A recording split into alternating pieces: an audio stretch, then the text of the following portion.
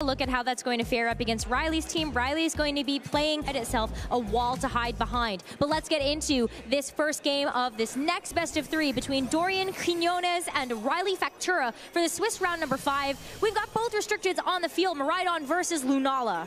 We see the electric terrain go up and then is immediately removed by that Rillaboom. So Dorian already off to a great start there. Maridon most likely will want to utilize Volt Switch here to give it the opportunity to pivot, to ensure that it can get that electric terrain set up in the future, especially if there is a Pokemon like Iron Crown waiting in the back for Riley's party. This will open up the opportunity, though, for Dorian to start using those Calm Minds, start to get that Lunala up and ready to go when it's time to start dealing those big hits. It's not bad to also have a fake out user next to it as well. So yes, you can at the very least ensure that you're not necessarily going to be taking a double target attack into this Lunala, because that is one way that the Shadow Shield would not be enough to actually allow this Lunala to survive. So the fake out goes into the Incineroar. You're also going to deny its ability to parting shot, but also just end up dealing some super effective damage with something like the knockoff.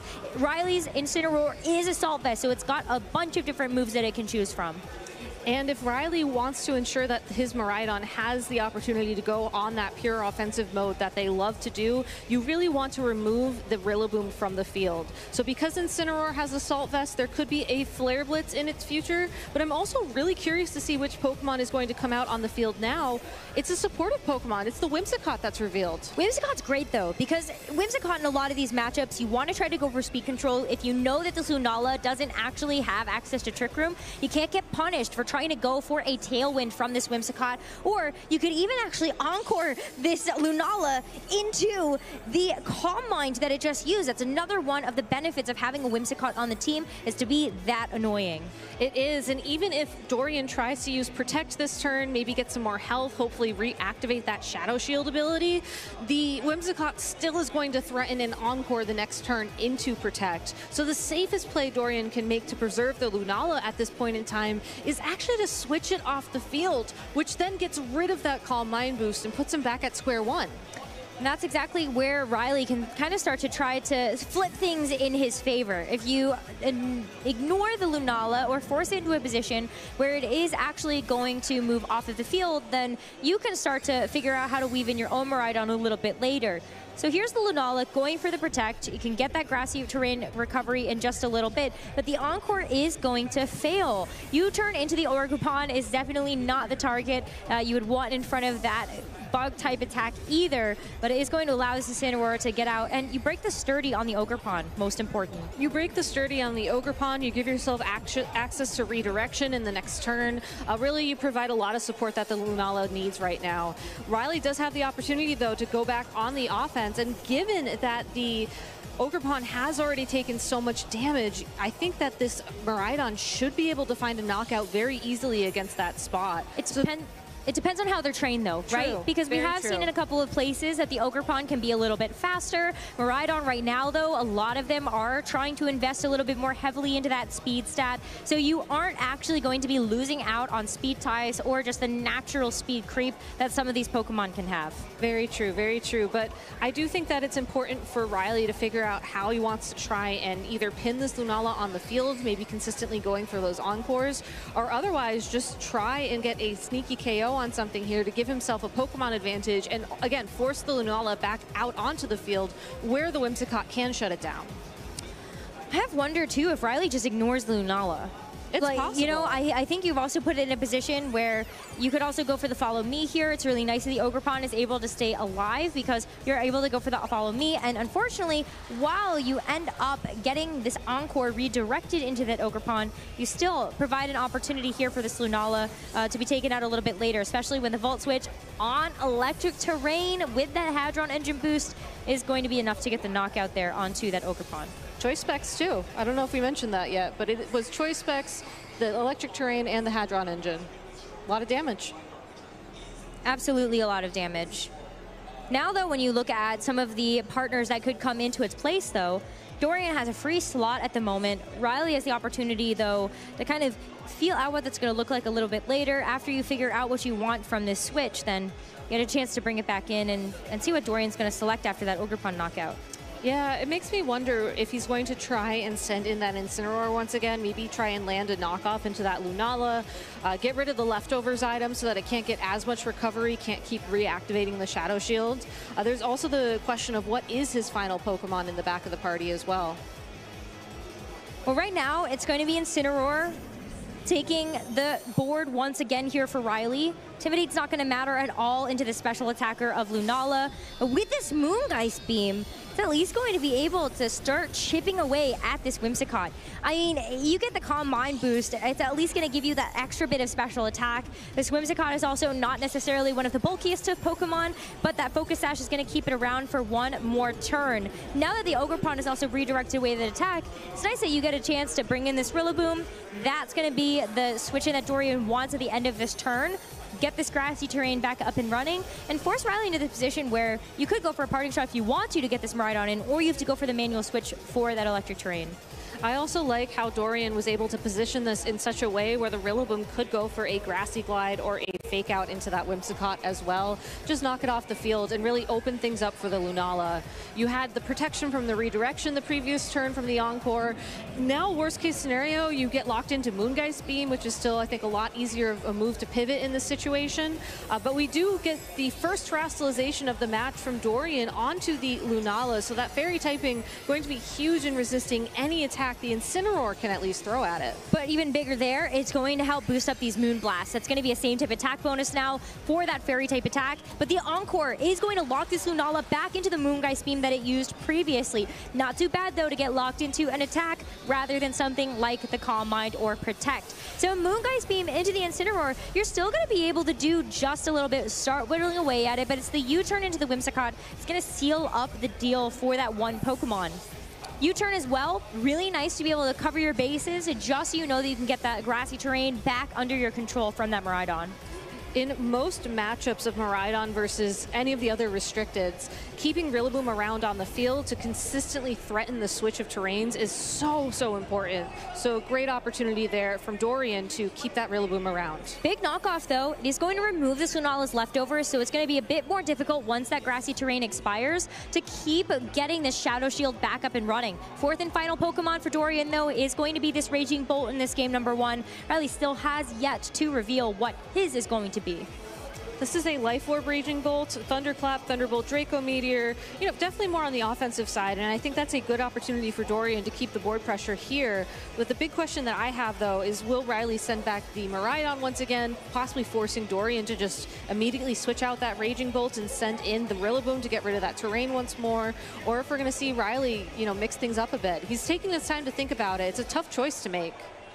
It's definitely difficult. I think you have like two major threats on the field here. Yeah. If you're Dorian, you also don't want to give over the electric terrain to a Raging Bolt. That could absolutely use that to bolster up its own electric type attacks. But in fact, it is going to be Riley's reveal of the Iron Crown. So that has that natural synergy with that Miraidon if you can get that electric terrain back up and running. But it's not so bad to have a steel type attack that can hit into this Lunala. Exactly. Iron Crown, I think, got a little bit of heat earlier on in the season where it was really only used with those Psychic Terrain teams alongside of an Indeedee. But the reality of it is Iron Crown has fantastic typing. That Psychic Steel type gets access to Tachyon Cutter, which is a signature move that can deal 2 hits, and otherwise just put a ton of board pressure down onto the Lunala. Also has Psychic Noise as well, which is a move that we've seen a lot of Farigiraf make use of. Yeah, it would be nice if you're actually able to land that onto Lunala, then you can stop it from trying to get that recovery at the end of those turns, but you're not going to see Dorian fall for the Protect onto that Iron Crown. It's just going to be a double target into the Incineroar with the Draco Meteor barely not able to get the knockout. And you're going to have to lose 2 stages of your special attack in the process. U-turn chipping away ever so slightly at that Lunala's health pool. All you need is 1 HP of damage in order to break the Shadow Shield. So unfortunately, the Lunala will have to live with that little bit of chip damage as Miraidon will come back out onto the field. And I'm very curious to see here what we're going to see activate with the Quark Drive and what stat the Iron Crown's going to boost. A lot of Iron Crowns, they either go for speed or they go for that special attack. In this case, Riley's is going to get a special attack boost thanks to that Quark Drive, and that'll be really nice. I mean, you have a lot of options here just to make sure that you're able to put down that damage, even if you wanted to. We actually could see a Terra. This Iron Crown is Terra Ground. It could go for a Terra Ground Terra Blast into that Raging Bolt if you really don't want to try to play your odds there. Riley, of course, has a Dragon Pulse instead, so you can still do some super effective damage, but Dorian doesn't want to catch any of that smoke. He's going to remove this Raging Bolt in favor of the Rillaboom to take that Hadron Engine away. What a tough decision to make here, though, because at the end of the day, while you do want to remove the electric terrain from the field, you also want to make sure that the Lunala is going to be able to find some damage here. And unfortunately, we'll be taking damage from this Volt Switch and potentially an attack from the Iron Crown as well. Whereas Riley, free to just send in that Miraidon once again at the end of the turn to get that terrain back. Yeah, Volt Switch is so nice to be able to win out the inevitable war that you're going to have with these terrains. Incineroar hitting the field once again, though. Even though it does have a sliver of HP, it still has that utility. And the Intimidate drop going to matter a lot when it comes down to that Rillaboom. Oh. But look at the Tachyon Cutter. I don't think that critical hit matters at all because that second hit that you are guaranteed is surely to pick it up. So Lunala is out of here just like that. Just like that, and very unfortunate for Dorian as his final two Pokemon, the Raging Bolt and that Rillaboom, are in a bit of a tough position. At least that this Raging Bolt can still do some really good damage against the opposing Iron Crown, against that Miraidon as well if it can land a Draco Meteor against it. But overall, I think Dorian's been put on the back foot by that play and really has to find an opening to go on the attack, especially with Terastallization still available. That Iron Crown has been such a game winner for Riley. I mean, like, I feel so bad watching that. That was a double crit from the Tachyon Cutter. You could even see Riley start to cringe just a little bit watching that all play out before him. You definitely want to win the game, but it doesn't feel great to win just like that.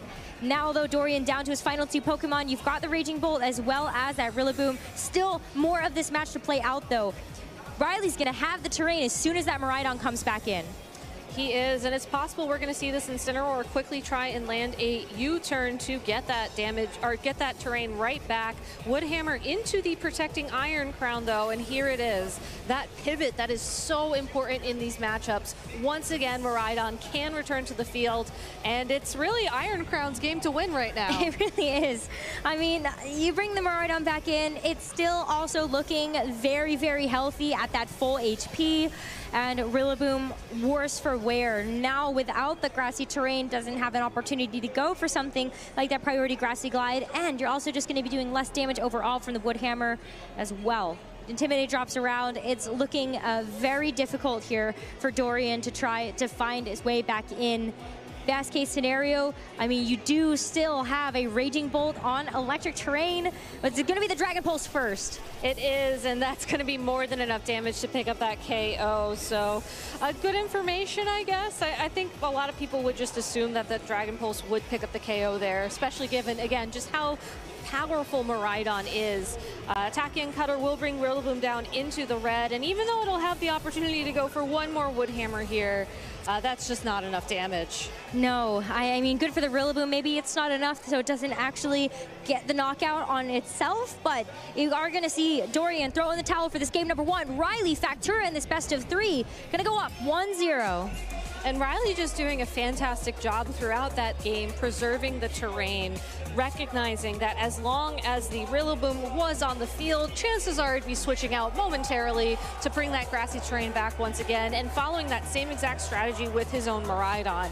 I think what gave him the edge at the end of the day was the fact that the Whimsicott was able to put so much pressure down onto that Lunala, make it sit around with the Shadow Shield ability broken, with being locked into Moongeist Beam so it wasn't doing more effective damage.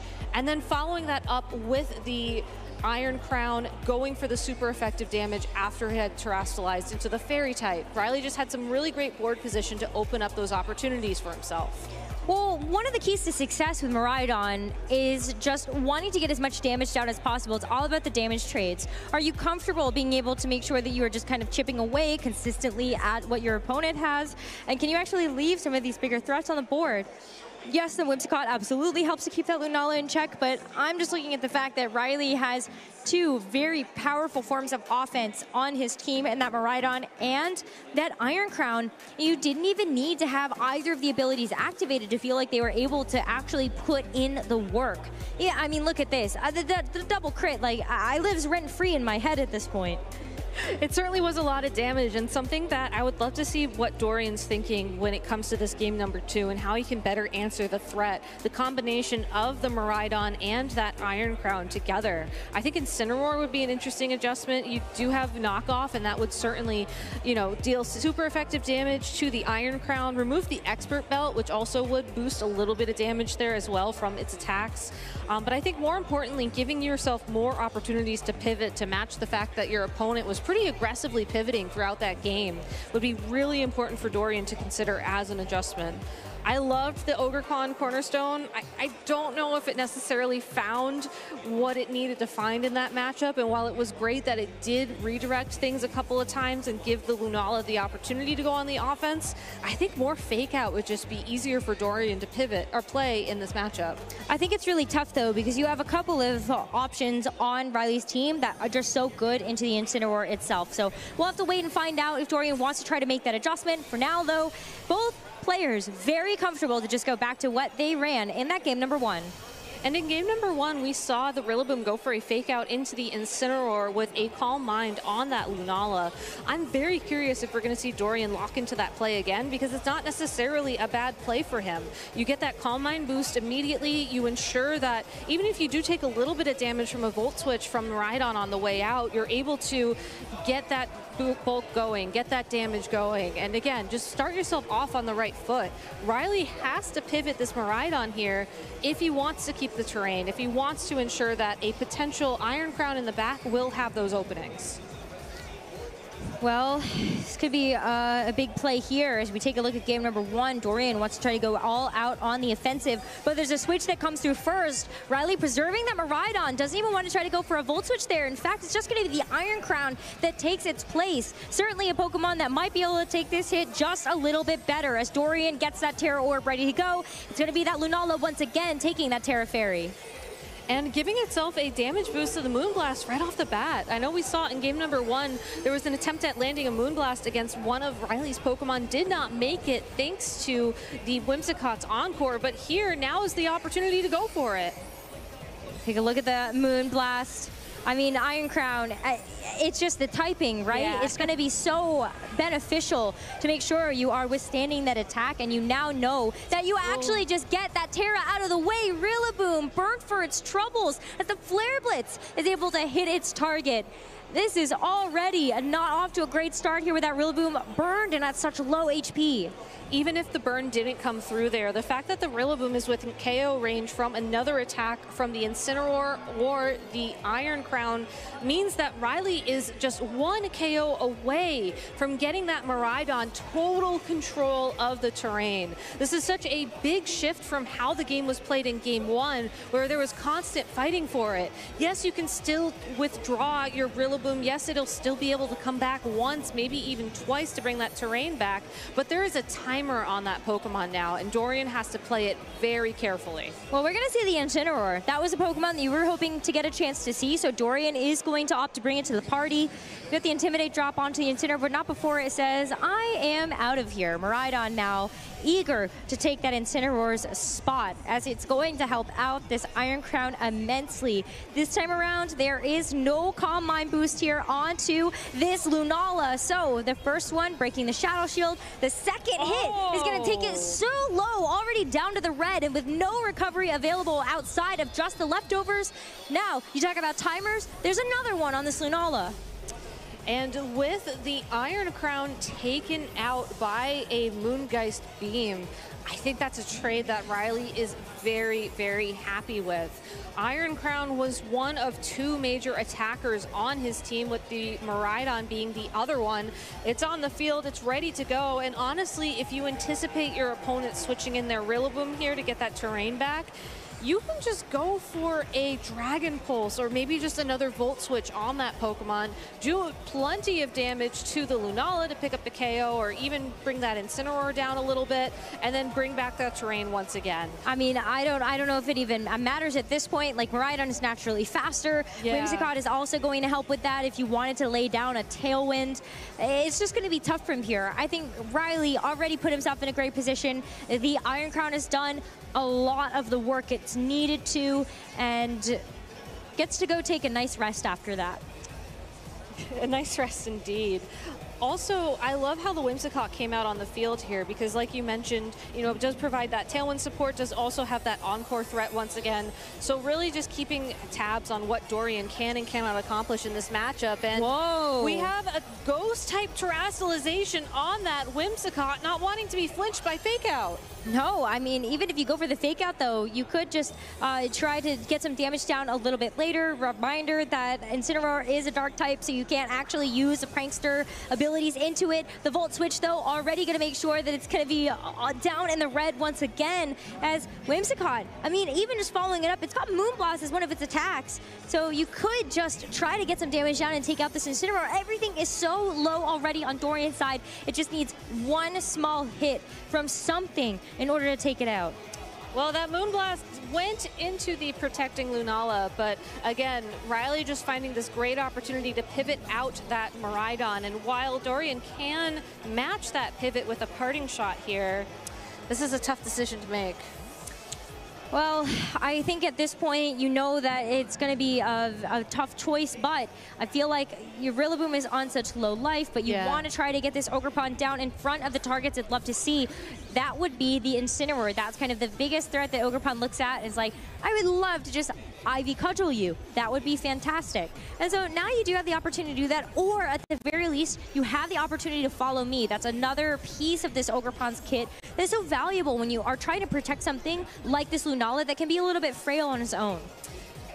And I think Follow Me would open up the opportunity as well for this Lunala to either bring that Whimsicott down to its Focus Sash, or otherwise bring that Incineroar within KO range from another attack. If it isn't already in KO range from Ivy Cudgel right now, I think Dorian's making a bit of a risky read here. And I think that's what you have to do when you're on the back foot like this in a game number 2 at the World Championships. You have to hope that you're able to land that attack against the Incineroar, pick up that KO, and force Miraidon back out onto the field before your Rillaboom's time is up. Either way, this Ogerpon is going to be able to do a lot of damage. That resist is gone. That Iron Crown is already going to be off the board. And when you look at some of the other options that could be in the back, nothing is going to want to take this Ogerpon's Ivy Cudgel. The Fake Out, in fact, actually does go over into the Lunala with the Moonblast to pick it up. We do see Dorian have to sacrifice his Incineroar for hopefully the greater good, as the Ogerpon does get a chance to land this Ivy Cudgel. It is going to get that knockout onto the Incineroar, and so that is Riley going down to his final 2 Pokemon. The Miraidon now going to be the one that is stuck on the field with no opportunity to change that terrain. There still is a lot of momentum in Riley's favor, though, given how little health Rillaboom has and how much health the Miraidon and Whimsicott have on Riley's side of the field. I think Dorian has bought himself one more turn here to try and find an opening and a way through this matchup. Your Ogerpon is still at full health. It does still have the Sturdy ability active, which means it will take 2 hits to pick up a KO on it here.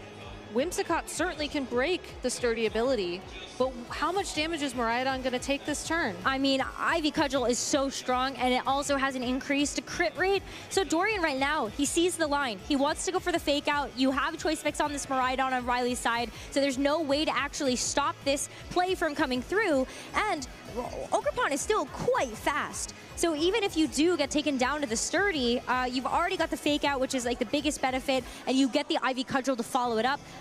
we're going to see this Miraidon take a ton of damage. Here's the fake out first. It's going to stop it in its tracks for now as the Whimsicott with the Moonblast. I mean, this Ogerpon still gets a chance to attack, and that's also not very much. The Ivy Cudgel to follow that up is going to bring this Miraidon to below half, and that is still significant. If you're able to at least try to get this damage through, then you could be okay. At this point, too, Rillaboom, even though it is burn, it's still providing some value. It is still providing some value here. That flinch was so important.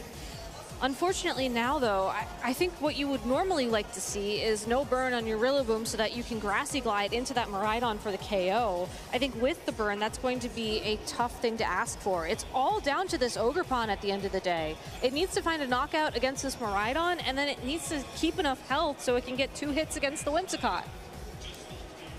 At this point, I think leave the Whimsicott alone. Like, yes, it's still doing a bunch of damage. It still has its Focus Sash intact, but you're really hoping at this point that Riley is going to make, well, a mistake. Yeah, I mean, that's exactly what it is, though. I laugh because, like, it is Riley. But here's the Spiky Shield first from the Ogerpon. This Rillaboom just wants to do at least something here. It is going to be the Dragon Pulse into the Spiky Shields here, at least able to try to direct away one of those attacks. But this Whimsicott as well, with a double target into this Ogerpon, leaves this Rillaboom to at least do something. It would have taken resistant damage there from the Grassy Glide, so it's really not that big of a deal here for this Miraidon to shake off. Even with the U-turn, you're still chipping away at it. Being able to bring in this Lunala is not bad, knowing as Ogerpon is still alive to get a Follow Me this next turn. Ogerpon is around for Follow Me, and then you also have the additional fake out pressure as well when Rillaboom returns to the field.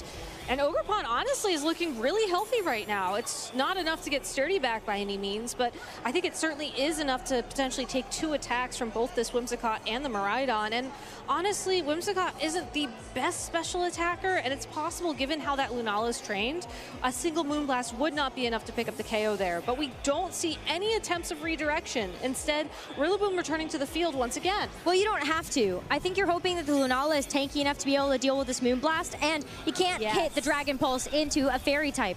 So while you do sacrifice your Rillaboom here, you get the opportunity to bring this Ogerpon in later, very, very healthy. As long as you're able to survive this Moonblast, that's going to be the big thing. Deal that damage back there with that Moongeist Beam, and yeah, I mean, Lunala, it does have some very good special defense bulk. It's going to be able to take that very well. Miraidon is out of here, and Dorian still in very good spirits at the end of this game number 2. Yeah, Dorian finding that opening. I think it really was the double target into the Spiky Shield that just gave him this opportunity for Lunala to take the final 2 KOs of this game. I think all he has to do now is just Follow Me and go for another Moongeist Beam, or just go for 2 attacks. Yeah, the 2 attacks here is fine. Yeah. I don't think you need to Follow Me knowing how much you took from that Moonblast. Just get the double damage down if you really wanted to play it safe. There is that. You have the Focus Sash as well to worry about, but no matter. The Follow Me is also just nice to make sure that you're not going to be taking a little too many funny businesses here. Still an Encore if you really want to think about it, but yeah, Moonblast is perfect. You don't want to get crit, and here you go. Here you go indeed. First hit to bring you down to the Focus Sash. I really love how Dorian pivoted in this game number 2. I mean, I know it was very, very close at the end and Riley almost had it, but just being able to hold on to that Rillaboom, even though it was burned, even though it took all that damage in that turn 1, just goes to show that you really can't count your outs until you're done. No, I mean, I think Dorian played around that well, though, right? Like, he definitely saw what he needed to do in those games. And just being able to get a good chunk of damage down on the Miraidon made it much, much easier to deal with. So, after that game number 2, it's going to be tied up 1 apiece. Wow, you got to keep your head in the game, especially when you have to deal with crits, but I think Dorian played that flawlessly, did a very good job of making sure that he was able to actually get that damage down with the Lunala, and all the other pieces fell into place perfectly. It really did. And again, the adjustments that we saw from both these trainers, I think really were interesting in that game number 2. We saw Dorian bring that Incineroar to the matchup this time around. We saw that Rillaboom really just pivoting, again, very aggressively to match the aggressive pivoting that the Miraidon was doing on the opposing side of the field. That plus an early KO on the Iron Crown really, again, gave Dorian this opportunity to go on the offense. And even seeing the Lunala take the Tachyon Cutter from basically full health was so important, I think, for Dorian for information as we get ready for game 3. Yeah, I mean, the Iron Crown still did like a bunch of damage, right? And had it not been for the leftovers, had it not been for some of that grassy terrain healing, then maybe this Lunala is in a little bit of a better place to just get cleaned up. I also think that Riley at the very end there also had to make a difficult decision. You have the choice specs. What do you actually lock into? Because it doesn't really feel great to have an electric type attack into 2 grass type attackers on the other side. And you also have to figure out how you're going to deal with this Terra Fairy from this Lunala. So a lot to consider heading into this game number 3. A lot to consider indeed for both these trainers, but I do think that Dorian has to stick with that Terra Fairy terrestrialization on his Lunala if he wants to give himself these opportunities. I think if he's able to just force Riley to keep switching around and then force him again to make that tough decision of, well, what attack do I lock into? As long as you lock in the Terra Fairy on your Lunala pretty early on in the game, I think you can sort of keep that out for yourself and keep those grass Pokemon around and just otherwise keep that board open. I love the Ogerpon play as well, and maybe we'll be seeing this from these players as we get game number 3 up and ready to go. Game number 3, and it is just the same old from both of them. They have figured out the leads that they want to bring for these matchups. Once again, it's going to be the Lunala and the Miraidon hitting the field to start the game. So last time around, we did see a early Flare Blitz connect with the Rillaboom, and I don't think that's a risk that Dorian can afford to take here for a second time in this game number 3. I did like, though, how he went on the offense with that Lunala pretty aggressively in game number 2, that first turn, and I would love to see him try and go for that opportunity again here. Riley, on the other hand, though, you have to assume that one of these Pokemon is going to switch out, if not both. I don't know about that. I think that you're kind of okay to try to just stay in and see kind of what's going on here. I think if you do allow Dorian to start to set up and stack these Calm Minds, though, it could become problematic, especially when that is going to be increasing not only your special attack, but also that special defense stat. Might not have worked out in that game number 1, but didn't even need him for that game number 2, so we'll see how it goes. Terra Fairy, at the very least, to kick things off, that's going to help with this defensive typing to make sure you're not taking a Dragon Pulse or a super effective knockoff. But it's going to be the Fake Out into the Miraidon. Don't get a chance to see what it does for this turn, but at the very least, you do have the Calm Mind to get those boosts stacked. And at +1 special attack and special defense, this Lunala is ready to go. Knockoff will get rid of the leftovers, but I think grassy terrain will be enough this turn to bring Lunala back up to full health. Oh, just missing it by barely 1 HP. Yeah, I mean, I think you're still not really threatened though, right? Yes, the Shadow Shield would be nice to be able to make sure that you can actually hang on to an attack, so you're stalled a little bit. You could go for Protect if you really wanted to, but you're also not threatened by any type of super effective damage or even Hadron Engine at the moment to have to worry about. Incineroar going to manually switch off the field here. You do have the the Iron Crown is going to be coming back into its place, but you saw that crit. I think we all saw that crit, and that was through. The special defense boost that this Lunala is going to have the Volt Switch. Once again, wreaking havoc onto this Lunala, this poor thing. I feel like the Calm Mind boost almost work against it sometimes. Yeah, you take a turn in order to give yourself that special attack and special defense boost, but it is unfortunate when things just do not come through. Moongeist Beam from this Lunala will target down the Incineroar after it's swapped places on the field, not to do a lot of damage, but Dorian will at least give himself the opportunity to switch his own Rillaboom out and threaten that terrain switch once again. Still pretty healthy though. I think the Lunala is not necessarily in the worst spot. Yes, you do have to worry about something like the Fake Out, but if you have the Ogerpon instead, then you know that you could also strike back. This is the perfect target that this Ogerpon would like to see with the Incineroar on the other side. And the Iron Crown is also not too worse for wear as well when it's not going to be on that electric terrain. Exactly, and you also still have the opportunity here to protect on that Lunala, as there is no Whimsicott Encore threatening to punish that play. So if Dorian wanted to here, he could just protect and Spiky Shield, just see what Riley is thinking about, and then go ahead and respond to that in the next coming turn. Well, it's not going to be the Spiky Shield, but we are going to see the Protect from the Lunala. Definitely one way that you can just kind of start to play it safe, but you have to figure out maybe this Ogerpon is not actually going to be able to see the light of day. You want to keep that sturdy intact as well. That is something you have to think about. And if we do see a Fake Out from this Incineroar, that is one way that you immediately lose that. So Ogerpon's just going to manually switch out here. The Incineroar now going to be the 4th and final reveal for Dorian in this game number 3. Incineroar nicely able to kind of keep its opposition in check. Yeah, this is the exact position that this Incineroar was looking for. Of course, there will be more revolving Pokemon around the field right now as Miraidon will come back out onto the field. But still, being able to continue that fake-out pressure on Dorian's side of the field for yet another turn is really important for his strategy right now. Quartz Drive activating again, this Iron Crown getting that special attack boost. But with this Protect, you would have liked to be able to see an exposed Lunala for something like this Tachyon Cutter, but the Protect is going to keep it healthy and safe for just this upcoming turn. And with this Incineroar on the field, you are kind of threatening on the opposition. You have to worry about the Miraidon. You gotta have to shut off this electric terrain. It's nice that you're able to do that twice for the Quark Drive and the Miraidon, but this poor Lunala, gotta preserve it for later. You do. I wonder, though, if we'll see Riley actually go for a Terrestrialization on the Iron Crown this turn. Go for Terra Ground, go for Terra Blast into the Incineroar. You do still have to worry a bit about the potential of Rillaboom coming back out onto the field, but it does seem like Iron Crown would be a very tempting target for Terrestrialization. It does appear that way, but it is going to be the Rillaboom that comes back out, so I think it's a tough call. Like, if you want to actually invest the Terrestrialization right now, it does mean that you don't actually have it for later. But here's the Rillaboom at the very least to shut off this terrain. There is no Terrestrialization. It's just going to be the Electro Drift into that slot. Rillaboom has an Assault Vest to keep it nice and safe, as the Tachyon Cutter is going to be the follow-up too. So Rillaboom actually does take about half damage from both of those attacks doubled up into it, but leaves this Incineroar to just go for the parting shot. It is by far the biggest threat right now, that Iron Crown, knowing that it's got that Expert Belt Tachyon Cutter for that Terra Fairy Lunala.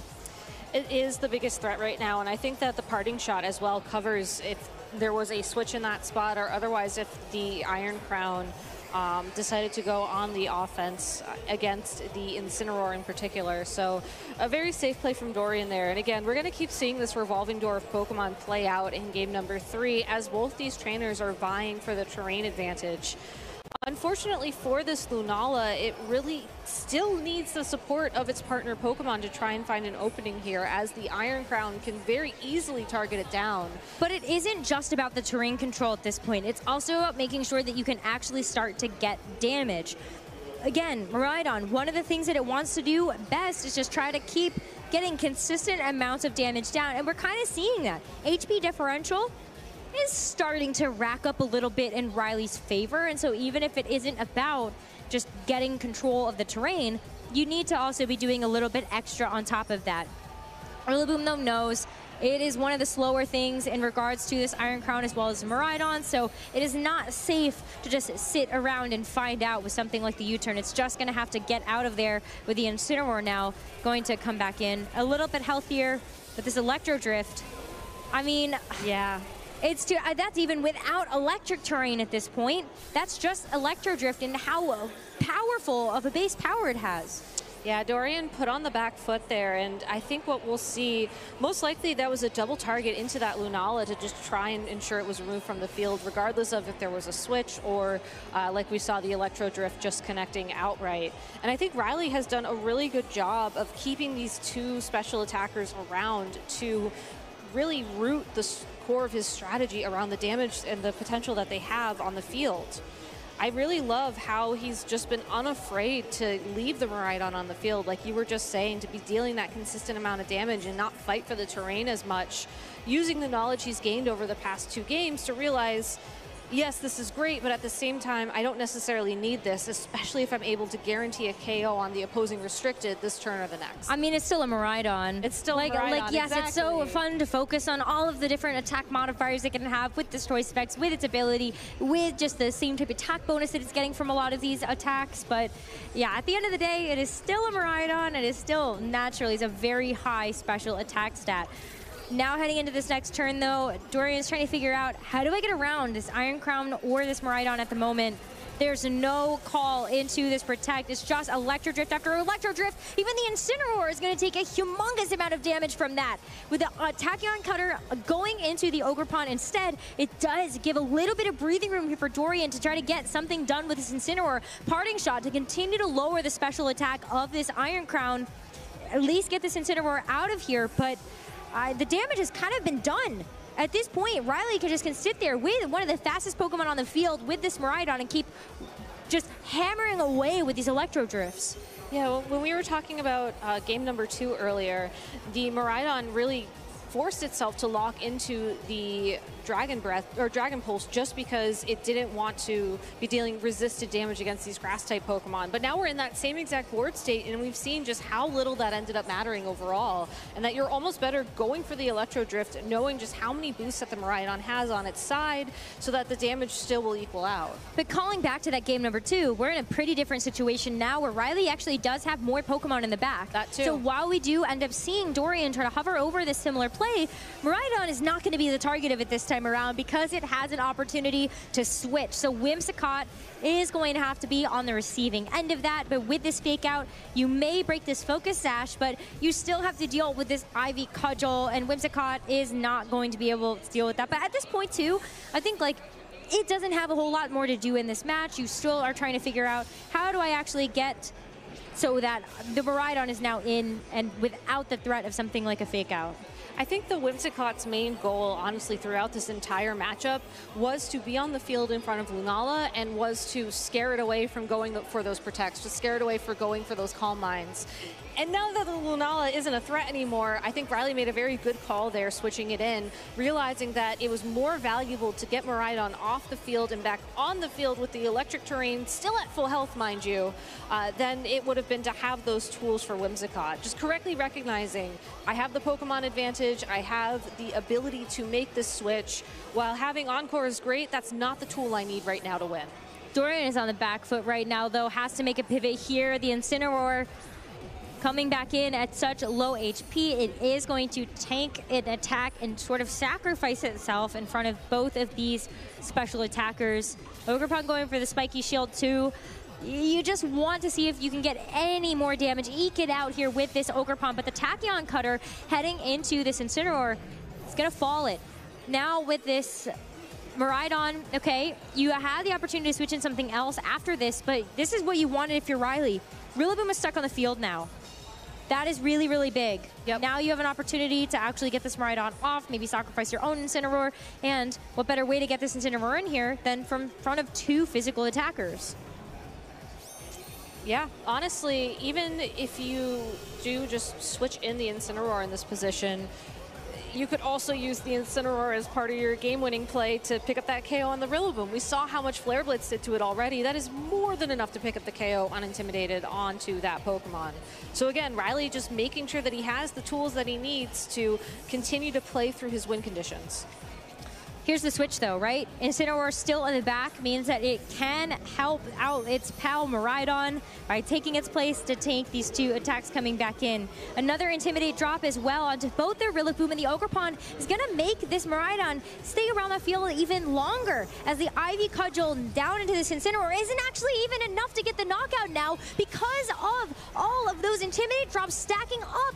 So while the Incineroar gets to stick around on the field too, this Iron Crown gets a chance to finally finish the job. The Ogerpon is all knocked out, and Rillaboom by itself here. Dorian has put up a great fight, but with just the Rillaboom left, this is a lot of health to have to get through.